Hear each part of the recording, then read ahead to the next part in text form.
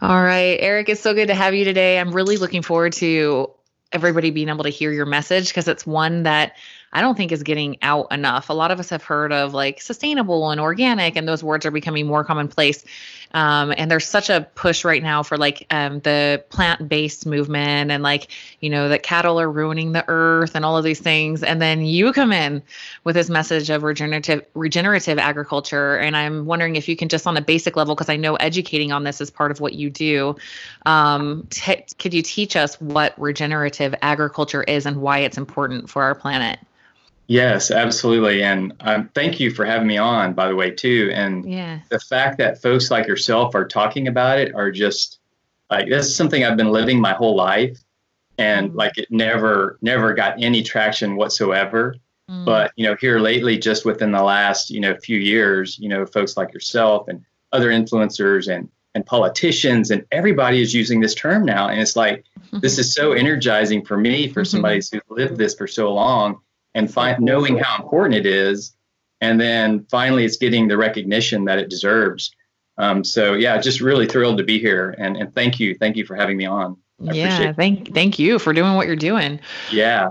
But regenerative in the most basic sense is just, when you think of that term, it's just renewal, right? So, in nature, there's life, death, decay, and then renewal. That's just how nature works. And so regenerative is just that very thing. And in terms of agriculture, it's just the ability to build soil health over time. So to build topsoil. And so when you think about it, our planet is just one big rock covered with a tiny layer of topsoil and subsoil. And that's what sustains everything we do. Every economy, every nation is sustained on like this, very small layer of topsoil. And what we've had through conventional agriculture methods is depleting this over the last, many decades. And we're at a point now where we're losing about 75 billion tons of topsoil every year. And so clearly this is not, like you said, sustainable at all, but it's definitely not regenerative. And so that's why, I see these things happening day in and day out, and it just breaks my heart. But I think there is definitely a solution with regenerative agriculture. And in terms of how I'm using that, there's different forms of that. It can be, in how you manage your cropland, that you try not to plow and you plant these diverse crop mixes and cover crops and incorporate animals in it. And what I'm doing myself is just utilizing cattle to regenerate grasslands and then regenerate soil health. And it really comes down to a management issue. As I think with most things, it's like, it's how we manage things that makes the difference. And for cattle in general, which is kind of my expertise, it's just how you manage these animals. So you can either, you can have a positive impact on land or you can have a negative impact. And it's all how you manage these animals. And all we're doing in a sense is trying to mimic nature. And what I mean by that is, when we think back about how our grasslands evolved over time, it was through the use of large ruminants such as bison, which kind of roamed North America in herds by the tens of millions. And those giant herds roamed across the prairies, and they basically, they just kept moving. They stayed in fairly tight herds because they were under the threat of many predators back then. And they kept moving. They kept moving across that prairie, grazing it off, putting their dung and urine back in the soil, and then moving on, and then letting those plants recover and regenerate. And so that's all we're trying to do with cattle, since we've put up all these barriers on the grasslands through fences and roads, and we've fenced everything in, and we've taken away all the predators. We've allowed a system that can't mimic those natural behaviors. So we have to take that on ourselves. And so that's what I'm trying to do with our cattle herds, to mimic that natural behavior. And that's just kind of how you regenerate those lands. And the other option to that is how most ranchers do this, is basically set stocking cattle, letting them graze as they want to, and they'll go and graze their favorite grasses and then leave, and then that grass will start to recover, and then they'll come back and graze it again, and then that just eventually, over a few sessions of that, it kills that particular grass, and then it's replaced with a less desirable grass that they don't eat. And so this is where we start to see a lot of degradation across our lands, our grasslands, where there's just improper management. It really just comes down to a management issue. Yeah, and I'm so fascinated by you were sharing with me when we met at a conference. You were sharing with me how you do this. Can you share with the audience how you see how to move the cattle? Because you're integrating technology with this too in a really fascinating way to be able to know when to move the cattle along so that we don't lose the grass entirely. Can you share that? Yeah, absolutely. So just a little background on myself. I grew up on a cattle ranch, a small ranch, and my dad was kind of one of those guys who was really, I had to learn every name of every blade of grass that was on our property, and I had to understand and appreciate that. So I had a really good appreciation from that as a young age. And I watched a lot of the other ranchers around me kind of not pay attention to these things and really saw some degrading landscapes. And I really got depressed with cattle in general. I was like, I really don't, think this is the right way forward. But as I started learning more in how this movement was growing, it really energized me to, plan to do things differently. But to get to your point where how we manage our animals is basically, you can do it a number of ways. So it can be with electric fencing, and you're just moving that fencing every few days, and you're kind of evaluating where that piece of land is at, and then monitoring that. And there's lots of technology now today to help us do that. We're kind of at a point in time in history where there's this convergence of old school mimicking nature of ways, and then combining that with technology to help us better understand its effects. And so we're doing a number of things with drone technology and automation to help us mimic these natural behaviors. And so we basically, when we set a group of cattle on a pasture, we'll watch that, we'll monitor it with satellite data and drone technology and get some feedback from that. And then when that looks like it's had enough impact, then we move it a day or two later, we move to the next section. And then we just keep following that pattern, and we don't ever come back until we realize we actually know that grass is recovered enough to come back and graze again. Yeah, so beautiful. And I love this, and I'm all about this. This is exactly what I preach from a health coach standpoint, is how can we mimic nature, but also using these cool modern day tools that we have. So we're doing the same things, because it's like, we're not going back. We're not going to go backwards. We're not going to go live in the wild. Like, that's not going to happen. But we know that there's so many elements of that are what keep us sustainable or regenerative, right? Because if we can't do that, if we can't somehow figure out a way to get sunlight in every day and get good clean air and good oxygen and dirt blown in our faces or some sort of minerals put in, like, we're all going to suffer in the long run, because we are nature. Our bodies are nature. Sometimes I like to say these are rented to us. These are part of nature. We're inhabiting nature. And so, like, what I love that you guys are doing that is saying we're moving forward. We're saying, now this is really exciting, because as we're able to understand that and mimic nature, but we have all these advanced tools, now what's possible? This could possibly be the best the earth has ever been, if we can manage it, as you say, well. Yes, that's such a great insight, Tara, that you just said. And what us having all these additional tools can really make the difference. Because, when we think about, and basically, when we think about from the beginning of the Industrial Revolution and the age of machines, we basically have tried to tame nature every step of the way. Yeah. And the problem with that is it's what we call it kind of a reductionist approach to things. So when something breaks, we reduce it down to that individual part and we fix it. So that's kind of what we'd call a complicated system, whether it's a machine or similar to a machine, it's how you apply that to agriculture as well. And so what I mean by that is, like, when you plant all these crops and you have one certain insect attacks that crop, well, it's easy. We reduce it down. Okay, we figured out this insect. We apply this pesticide. It'll kill the insect. Voila, we're done. And so we've reduced it down to that one individual thing. The problem with that is we don't think about all the other holes that it hurts.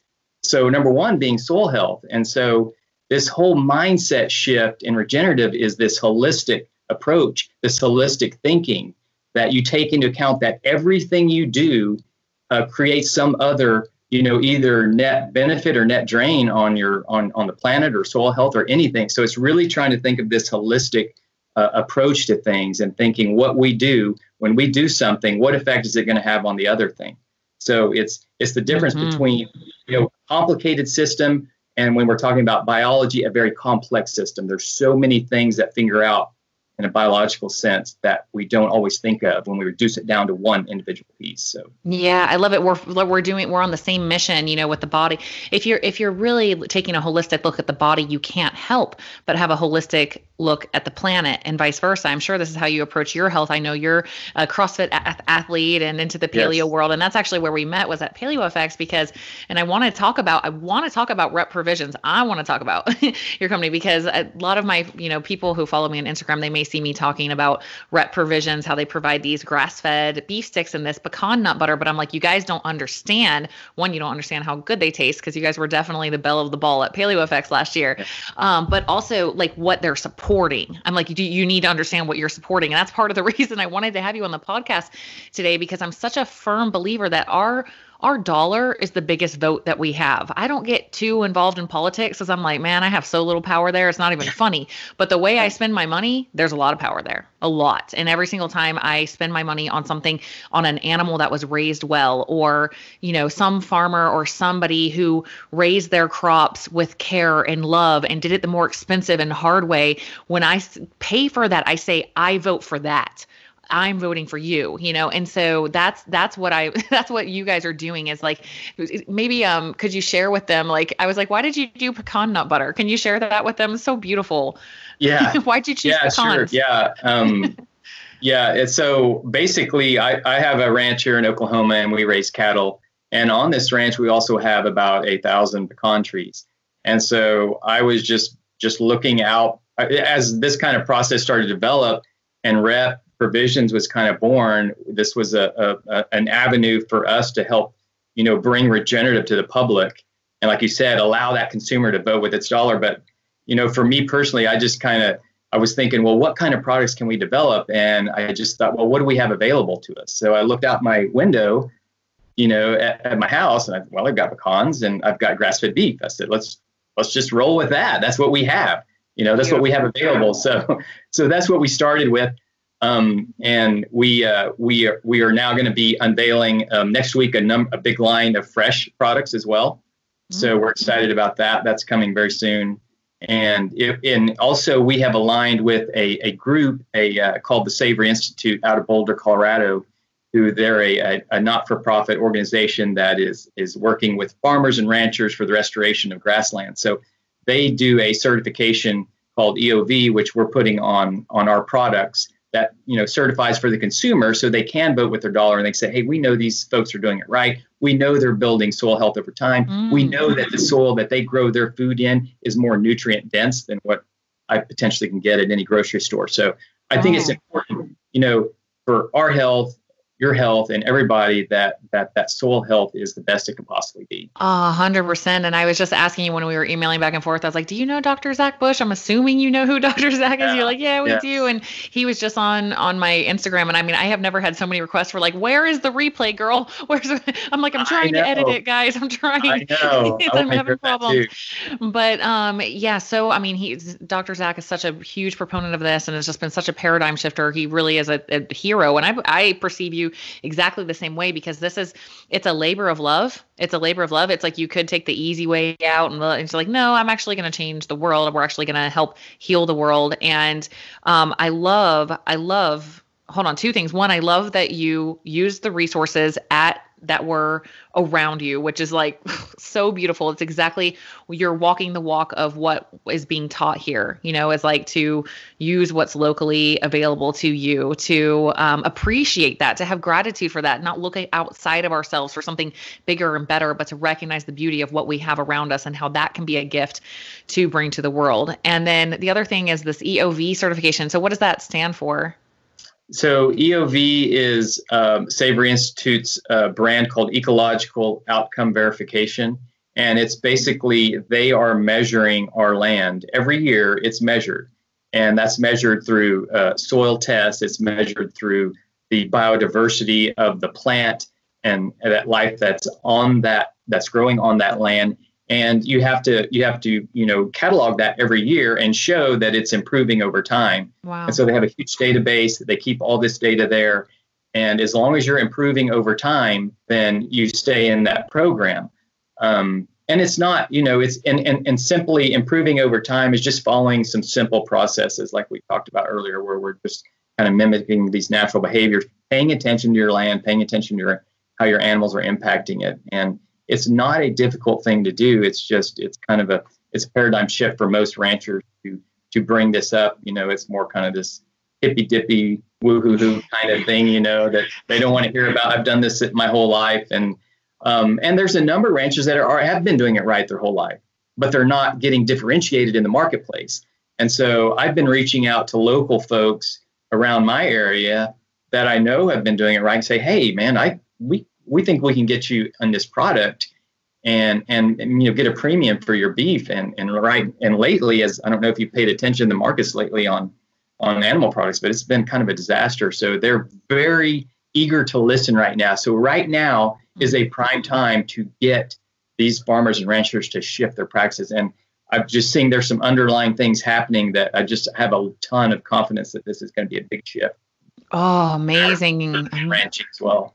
That's so good to hear, because it feels, I think we can all feel like this global consciousness that's raising right now, like this awakening that's happening. So hearing that that's happening, because that's key. We look at these problems in the food industry, and I think Dr. Zach referred to it as like the Holocaust of animals right now, is like basically what we've been going through, the way our food industry has turned. Yes. And so to hear like that the farmer, the ranchers actually, when they have those shifts, when they choose to stand up and say, hold on, we're going to do something different. Like, that's huge. That's such good news to hear that. On the EOV label, I just want to clarify too, for my own understanding and for my audience, is it on animal products and crops, or just one or the other? So if you grow crops that have been baselined, they're still kind of working on some of the more complicated pieces that go along with cropland. But for example, I have pecans that I grow on my land. If we sell those through that would be as part of an EOV product. They're working diligently to get other types of crops incorporated in that we grow for food. And that would just basically be those crops that may just be there for a short time, that basically that land is not plowed, it has a cover crop, and then it has animals rotate across that. So they're still working on getting, some of those bigger, just core croplands incorporated in the EOV program. But I think you'll see more and more products coming online sooner in the next, year that have those type of crops that we grow for food that would be listed as EOV. Also, I think there may be, I don't know, maybe a dozen brands is all right now that have EOV. Some of them are fashion, some of them are food, some of them are dog food, but there's not a ton right now, but it's building a lot of momentum, and it takes, consumers being educated about why it's critical, and so they can vote with their dollar. Yeah, I'm really happy to hear that, because sometimes it's difficult for me as a health coach to tell people there's not like a clear cut. People are like, they know organic and stuff like that. And I'm like, oh, but there's like, with animals especially, I'm like, you got to look and see if it says like small family farms and pasture raised. And it's like, it's kind of hard to find what you're looking for. So that I'm glad to hear that that's happening. And I hope it does continue to build, because it's like, oh, those are my people. That's what, that's what I'm looking for. Yeah. So I'm glad to hear that's coming. Yeah. And that's, just to that point though, organic's good, local's better, regenerative's best. But any of those things, especially local, please, encourage folks to purchase that every time they can. Or farmer, people who, where your food came from. If it says, this came from this farm, more than likely they've probably done it right, and understand, there's plenty of education out there from these farmers and ranchers that are telling their story and selling their food. And so you can kind of get an idea of where it's coming from and how it's been handled. Yeah, and buying locally, I think sometimes people can feel overwhelmed by that. They're like, how do I do it? I got to go find a farm somewhere or what? And it's like it's really not that overwhelming. Like one, at least here in Utah where I live, there's a chain called Harmon's grocery store where they sell a lot of local products right at the grocery store. So you can just they have a local tag all over the place on the and it tells you right from where in Utah it's coming from. I'm like, Yeah. well, that's right down the street, Yeah. or going to a farmer's market with your kids on a Saturday is really fun, like get Yeah. them Yeah. into it, have an activity, or yes, like even some of the farms, even around here, they're not that far. They're down the street. Like we once had a situation where one friend would take a turn going and getting raw milk and meat and stuff for everybody, and we just revolve around that way. So it's really not that hard. And it's Yeah. so much better for you because think about how our gut microbiomes are all ready for the food that's coming from our area. Like I really truly believe that Mother Nature gifts us with the things that we need based off the location that we're in. So it's really it's such an investment in yourself, to make that tiny, Yeah. tiny bit of effort. And it's pretty fun too. Yeah. Yeah. I love that term that Zach Bush uses, a breathe your biome. I mean, that's so Yeah. true, and that's what we do every day here and dig in the dirt and get dirty and just Yes. become a part of that natural process. Yeah. Yeah. So it's a little secret. I hope I'm allowed to tell this on a podcast, but a friend of mine works for Dr. Zach, and that's how I was able to interview him. She connected us, and when I go hiking in the mountains here in Utah, I mean, I'm just like I literally like just rub the dirt because it's just this deep, dark soil straight in the mountains. And I just rub that stuff on my skin because I'm like, I know I need some of these minerals, this mineral rich Utah. I'm walking in the water. And she told me that he does that. I was like, that is my people. That is amazing. So I can't say enough about that. I want to get into the butterflies. Can we talk about the butterflies? This is so cool. Please tell them about the butterfly. First of all, just knowing like most people probably have no idea about the migration. So So fill us in.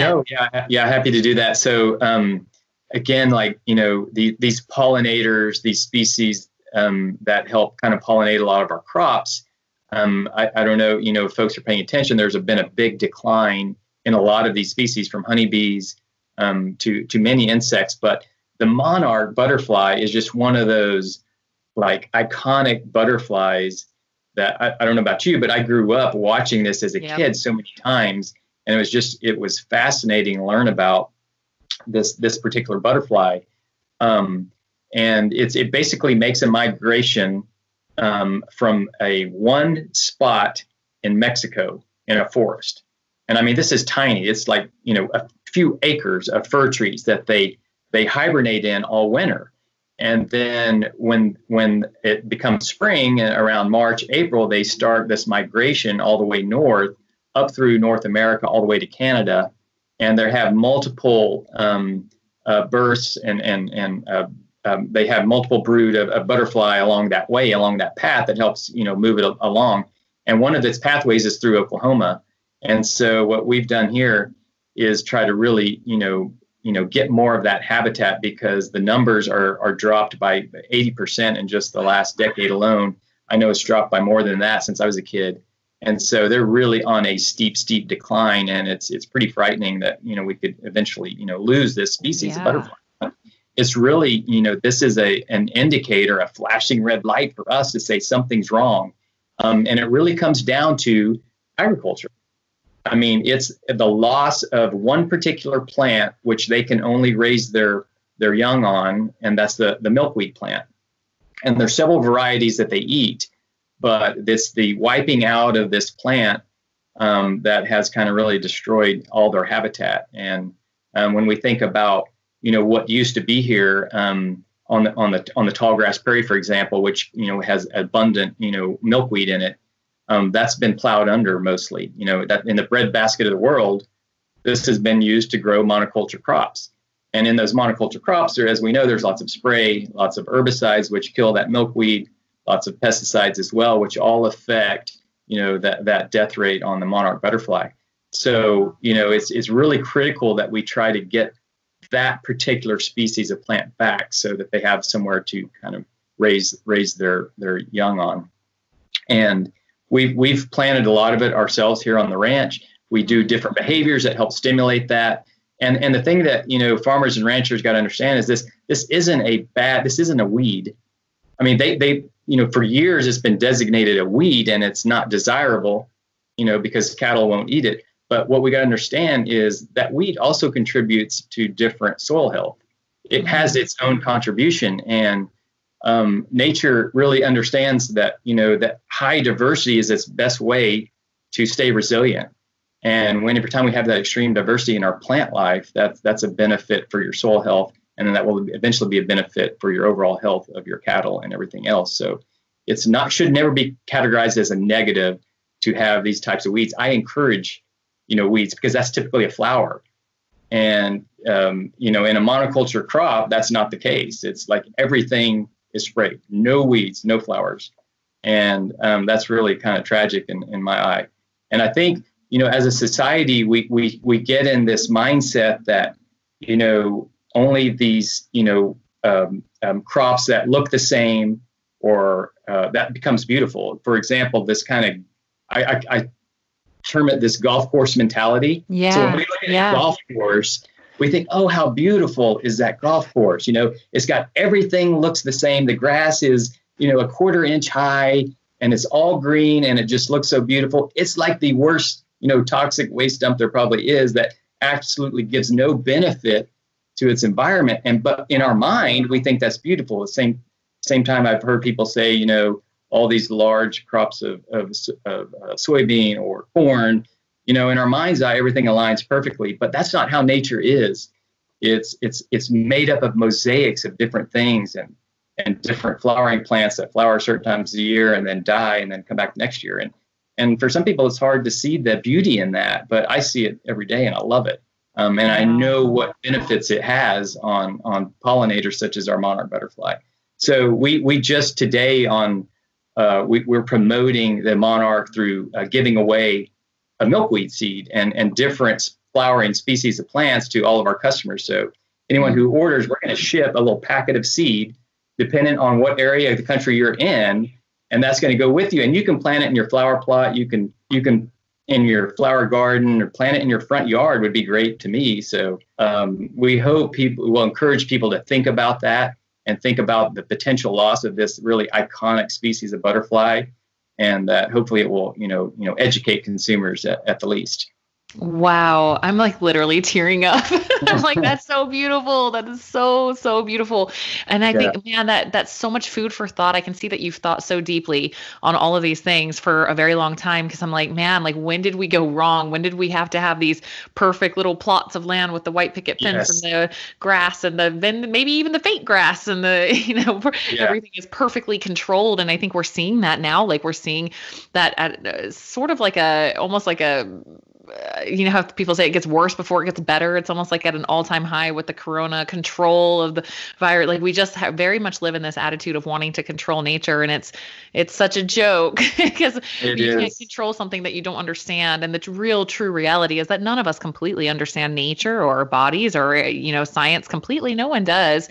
And so all we can try to do is honor it and see and learn from it and mimic it as much as we can in our modern lifestyles. And that's what you guys are doing. And I think that's so, so beautiful with the butterflies. It's like, man, if the butterflies are dying, like, shouldn't that be a pretty big sign for us, for the rest of us? It is the flashing red light that something's wrong. And we really got to wake up. Yeah. And change our behaviors. So for sure. I want to ask you, all right, so I'm listening to this podcast. I'm kind of inspired by it. I'm, Jen from Arizona. I'm 40 years old and I go into the grocery store to go shopping for my kids, my whole family. And I'm looking at the meat and there's the regular beef that looks exactly the same as the higher quality stuff. And it's like less than half the price. So could you maybe from your perception, like give some insight on like what is the difference? Because we're just visual. It's like, it looks the same. It looks like the exact same thing, right? But could you give some of your insight on what would be the difference that people could keep in mind when they're making those choices? Yeah. What's behind the scenes there? What is the life of that cow and what's the implications on the planet? Yeah. That's huge. And when I think of conventional agriculture, they've been very good at getting costs down. And the reason that is because they're so extractive. Everything is very extractive. So there's nothing, it's very easy to do when you're that extractive. So those cattle conventionally raised, yes, they will be on grass for the first year of their life, and then they'll go to a feedlot where they'll be in that feedlot for the next 90 plus days, fed nothing but a strict grain, potentially just corn diet, and that's not what they're meant to digest, right? So a ruminant is meant to digest grass, and so that begins to affect the quality of the fats that's inside that animal. And as you know, with grass-fed beef, it is a higher omega-3 than conventional beef, and higher CLAs and all these other kind of things that are affect that quality of that meat. It may taste good, it may taste the same, may taste a little different, but it's they've done it unfairly in my mind. So they've used these very extractive processes to get it cheap, extremely cheap, and then give that to consumers. So I think for our own health, we need to be considerate of what we're putting in our own bodies, and that I would much rather have a grass-fed raised on a local ranch that I know where it came from, and I know it had only grass, or at least minimal amounts of grain that has been free to roam on pasture. The other thing is these giant concentrated animal feeding operations where they're packed in very tightly. There's 0 blades of grass on that portion of land, and that's just an unhealthy environment. And because it's so unhealthy, they've got to give lots of antibiotics to these cattle to keep them alive and keep them growing. And that's all transferred to our own bodies eventually. So right. I'm a big proponent against concentrated animal feeding operations. They have extremely high greenhouse gases. They're destructive on the environment. We're raising monoculture crops to feed to cattle, which doesn't make sense when they can just eat grass. So I'm totally against that type of system. But back to kind of why the consumer needs to think about that. When you raise them like we do, there's so many other net benefits to society. And so, like we've talked about, all the benefits to the soil health and our health, but, so many other net benefits to society on that,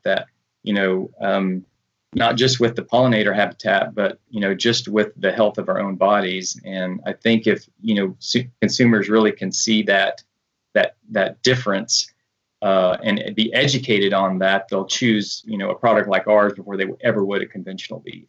Yeah. I always say it's just as selfish as it is selfless, because like, while it's really great for the planet, it's really great for the animal, it's also better for you too. It's also selfish. It's not like you're just being some do-gooder of like, I'm just, out of my moral code, like doing the right thing here. It's also selfish. It's also good for you. It does have like, they say up to 5 times more omega-3s in grass-fed beef than conventional raised, which should be a major wake-up call. Like if you understand the body, our omega-3, omega-6 ratio is a major indicator of inflammation in our body. So these cattle who are low in omega-3s just shows that they are inflamed. They're not healthy. And then we're eating those. And then, don't get me started on the keto people who were eating this, fat is where you store your toxins. And we're eating this very fatty meat of these animals that aren't well cared for. And I don't mean to scare people, but it's just something to consider, and do your best. For me, I know that, there have been times when my income's been higher and lower, and the times where it's lower, I just would rather not eat the meat than buy the conventional. And of course, I'm not perfect. Sometimes I'm in restaurant situations and you do your very best, but on the, when I go to the grocery store, it's like, well, this is all the meat I can afford. That's all the meat I get. That's kind of how I look at it. Still buy the better stuff. Yeah, exactly. And that's a good point. I'm thinking of another thing too. When we think about animal welfare and being very humane to our animals, there's a difference there too. So I think that's important to consumers. So, for example, the harvest day for us is I have a processor that's maybe 30 minutes down the road for me, and so harvest day looks like me getting my cattle sleep in the pasture at night. I get them up at 6:30. They're hauled to that processor, and within the hour, it's done. So one brief moment in that animal's life, and very quick and painless, and it's becoming meat for you and other consumers. So just that process can, when we contrast that with conventional beef, like I said, it's got to go to these horrible conditions in feedlot for 90 days. and then put on a trailer to the processor to wait in line for God knows how long to be processed. So it's an extremely, stressful environment for that animal, where I'm literally out of pasture that morning, and then they're processed before that afternoon. So to me, that's just a way more seamless, way more humane process than the conventional beef. So if that's important to you, then there's another benefit to go local beef as well. Yeah, absolutely. And then, I mean, again, beyond, of course, for the animal, of course, that's better. Of course. And I'm like a little bit concerned for our hearts that doesn't matter to us. So I'm like, maybe we all need a field trip to a cattle ranch and to like really feel this for a second. I think we're very disconnected. I know I grew up super disconnected from my food. Like I used to not eat chicken if it had bones in it when I was a little girl, because I didn't want to think about it being an animal. I mean, that's how a lot of us were raised, and a lot of people continue to feel that way. So I think, having this, we're so disconnected. I know there's people like, I don't know if you know, Mike Mutzel, Metabolic Mike. Have you come across him in the paleo? I've heard of him, but health I've heard of him, but I don't know him very well. Okay. Yeah. I'll have to connect you, because you guys would love each other. But he's big on YouTube, and he and his family, he shared like killing his own turkey on his land for his Thanksgiving meal. And he's like, I'm glad that I have the opportunity to do this, because I feel like if I'm going to eat meat, I should be willing to do this, And I just think that's so beautiful. I watched it. I had my kids watch it. I was like, this is what happens. Like, because that gratitude comes in, instead of like meat just being the same thing as graham crackers. It's not this, it's not the same thing. An animal died for you to be able to eat it. So, I think it's quite sad that we've lost this connection to our food. And I'm so grateful there's people like you out there, like putting this out, like saying, hey, think about this, let's reconnect. And I know you're on the land every day. So like, I can only imagine how connected you feel to Mother Earth. Yeah, I mean, absolutely. I mean, that, the day, I've spent their whole life with these animals from the day they were born till I take them to the processor, more than 2 years later. And it's kind of a spiritual thing for me, really, to be honest. You've raised this animal from birth, you've watched it just have an amazing life in, these beautiful pecan orchards and luscious grass, and they've had a great life, and then at the end they're going to give that back to us and give us more life. And I think that's what an amazing thing, and it's just how it's done, is whether it's kind of this sacred thing, or if it's just like it's just a part of the food system, and it doesn't matter. I mean, to me, that's not. It's very kind of a special thing for me to witness at the very end, and knowing that now this animal is going to give life to many other people and make them healthier, and what it's giving back. And then it's helped me manage my land in a way that regenerates that soil health. And it's done so much. Beautiful. And I just appreciate, I'm so grateful for that day that I have to take them to the processor. I'm so grateful, and just say a little prayer to myself, about that animal, what he's given to me and my family. So very special. Yeah. Wow. Beautiful. I mean, that's a perspective everybody needs to hear. I think we're so, we just buy meat in the little packages with the plastic wrap at the store, and it's just like a box of whatever. And it's like, man, like, thank you for giving us that perspective. And what a gift, like what a gift that these animals are to us. Like, we should be so grateful. Yeah. Wow. What a great perspective. I'm curious, like what your experience is with like the movement. We're having this awareness happen. Like, what kind of obstacles? Because I'm sure you haven't taken like the easy route here in ranching, right? So like, where do you see us in the shift right now in the world? Like, there is this awareness, but from a business perspective, are you still kind of like, yep, I'm going to stick my freaking feet in the sand and I'm making a stand here? Or is it starting to become easier to be a more like eco-conscious rancher? Like, where is that at in your experience? Yeah, that's a great question. I think with this virus that it has shifted consumers' behaviors dramatically, for sure. And I think what we found out was, how fragile our system is, our food system. And for example, like 80% of the beef that you buy from a store has come from only 4 different processors across the nation. Wow. So 80% of it only goes to 4 different processors. And there's something like 2,200 different small processors that, like folks that I use, that make up, the other 20% of our beef production. So it's a very, very small amount. And, when one of those big processors goes down, it's game over for, the consumer can't get meat. And then the farmer and rancher, his livestock prices have totally collapsed here lately because they can't get that beef to, a processor to get it to the retail space. And so we realized, man, we have a really fragile system. It just takes one processor to go down and it disrupts the whole country. So I think right now is there's never been a better time than to open up this discussion. And there's never been a better time about human health, like you talk about every day, and how that's connected to nature. And I think that's going to resonate with consumers probably more now than it ever has, at least in my lifetime that I'm seeing. And so it's a real opportunity for folks like ourselves, for me and for Rep, to kind of be able to tell that story and tell why it's important. And people are listening to it. They're more open to hearing it. Where before it was just like, my life's fine. Why would I change? Right. But I think they're seeing a drastic difference in why it's important. So yeah, so this is as good a time as I've ever seen to get a product like ours out there in the public, and they actually are listening to it. Do you have any thoughts for like say you're a farmer that's doing the conventional raised beef? I mean, I imagine that they feel somewhat stuck in that situation. Do you have any insights on like somebody who's in that situation, how they could start to shift without, I mean, there's got to be a certain amount of fear financially and all of that. Like how do you see, what do you see needs to happen for these ranchers to change if they want to without having to be scared to death?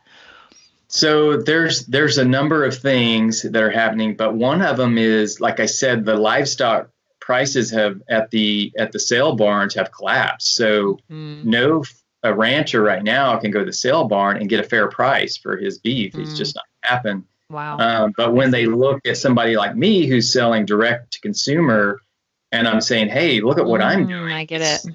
Man, it's working great. And I do get a fair price, and they're like, oh my gosh, well, that's what I want to do. So that conversation is so easy right now, and it's great. I got it. Oh, cool. Yeah. So then that opens up a discussion, well, how you manage your cattle and how that's different. And then they're totally on board if they can see that, hey, they have an outlet for beef, then it's like, oh my gosh, yeah, we've got to shift to this. And so the issue right now is it's such an overwhelming shift that those 20% of processors that I told you about earlier, they're so overwhelmed, like they can't get their beef in fast enough. Really? So it has been just a tectonic shift, and time will tell whether that holds or not. But it's been an awesome conversation starter here for the last couple months for me personally. Oh, so wow! I see a lot of hope in that. Yeah, I get it now. That's so awesome, and that just reiterates even more how much the power is in the hands of the people right now. Because as that demand comes directly from the consumer, from people who are making moves like you, selling directly to the consumer, as that demand builds up, that's where the energy is going to flow. That's what the ranchers are like, okay, that's better. That way's better. Yeah. Oh my gosh, the power is in our hands more now than ever to change this. Absolutely. And then there's also a number of things related to regenerative agriculture and these methods when it relates to climate change. And so there's a number of things happening there that, potentially, farmers could get paid to switch to these methods for their ecosystem services. So we're seeing a number of organizations coming that will actually pay farmers to switch to these methods. So that has a lot of potential as well. I mean, if that does, it'd be game over, man. It'd be an instantaneous, shift to better methods. So if we can keep promoting that piece of it, then that will be huge for this industry. Wow, that is huge. This is like the most exciting news. Yeah, no, it's great because we the science has shown us that through regenerative methods and how you graze cattle, you can store way more carbon in your soils than conventionally done. So there's many kind of scientific studies out there that show you can get about 3.5 tons per hectare of carbon storage in your soil. So that's CO2 that's pulled out of the atmosphere and put in the soil. And so now people are like, oh my gosh, we've got our CO2 parts per million today are something like 415 parts per million. To be safe, we need to be, below 350 parts per million. But we see this soil as a solution to potentially pull that CO2 out of the atmosphere and store it in the soil as carbon. Wow. And that benefits all these other things as well. So all the water retention, the water cycle, all these diversity of plant species, habitat for pollinators and butterflies. And so it has all these wonderful outcomes. It's just, but if farmers ever get paid for that, for their services, then it would be a huge game changer. Wow. But the world needs it too. So I see that happening, over the next, few years. Well, this is just real exciting. Yeah. My heart is like just beating. So I'm just like, oh, Mother Earth is going to get her healing. Yeah. Wow. Yes. Incredible. Okay. So for somebody who's listening, who's excited about this as I am, like how can they learn more about this? How can they, let's say they want to talk to their family or their friends about this. Like, where do you recommend they start? What kind of resources can they find? Where can they get educated, and where can they point people to help them get educated? Yeah. I definitely, I would, probably the best one that I know of would be at savory.global. So that website has a tremendous amount of description and data in it. If they like TED Talks, go watch Alan Savory and his TED Talk. Another more recent TEDx talk by Bobby Gill from the Savory Institute, who I think is the director of operations. So they're really telling that story very, very well. So I would highly recommend, to go watch either one of those TED Talks or just go to the savory.global website and learn more about it. Because it's a ton of information in there, but it's very easy to understand, and it really connects with people, I think. Yeah, beautiful. Okay, I'll link all of that in the show. I have watched Alan Savory's TED Talk, and that's when I got just super lit up. I'm like, what can I do? How can I be involved? This is amazing stuff. So I'll link all that in the show notes, and I'll also link to Rep Provision so you guys can check out what they've made here are these little packs of the grass-fed beef sticks and the pecan nut butter, and you dip them in them, and they're made, if you travel, you're doing business, you're going to the gym, you're just out and about all day. It's like a full meal, and they're so satisfying because there's so much healthy fat in them, and probiotics in the beef sticks, which is great for your gut health and your immune system. And also pecans have the highest antioxidant capacity of any nut, which you filled me in on, which I'm like, cool. And it tastes amazing. That I really love you if I share my Rep Provisions with you, because I'm like, my kids are like, can I have some? I'm like, I want you to be healthy. All right, fine. Can have a little bit. But they're so good. So I'll link to Rep Provisions. You guys can try it. Please try it. Vote with your dollar. Let's be part of this world shift that's happening. It's right at our fingertips. It can happen right now. But so close. If we all play into that, if we all say, hey, guess what? We don't want that other crap anymore. That's where things will change. That's how the change will happen. And that is exciting. That's power in the people. That is global community collective healing. That is freaking awesome. So guys, please absolutely. Support. I'll link everything up. And is there anything other way that, anything else you'd like to leave with everybody before we head out? Yeah, I want to make sure people know we will be offering fresh product. So we will be shipping fresh frozen. Nice. We've successfully shipped from Los Angeles to Virginia. So we can get product there. We've got some unique things there. So those would be fresh frozen product that people can't find it or get it anywhere. It could be an easy right from our website. Beautiful, beautiful. Okay, I'll link that in the notes. Eric, thank you so much for everything you're doing. Sarah. And for sharing this with us. It's so inspiring. It's one of the most exciting things that I am tuned into right now. So thank you so much. Thank you so much. You've been such a benefit for us. We appreciate you so much. We're so grateful for you.